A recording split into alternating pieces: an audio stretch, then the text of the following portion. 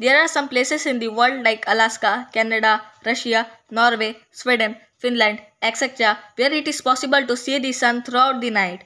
I mean, during the summer season, in a period, you will observe that the sun does not set here. In fact, midnight sun is a process that is visible in north of the Arctic Circle and south of the Antarctic Circle. Also, during this time, the sun appears to move from left to right in the Arctic Circle, while vice versa in the Antarctic. Midnight sun is also called a polar day, and it is possible because our Earth is rotating at a tilted axis relative to the sun.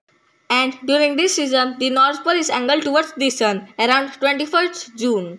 Similarly, during December, the South Pole faces the sun, and hence the same phenomena can be seen there in the month. Svalbard, Norway is the place where midnight sun occurs for the longest period from approx 20th of April to 22nd of August.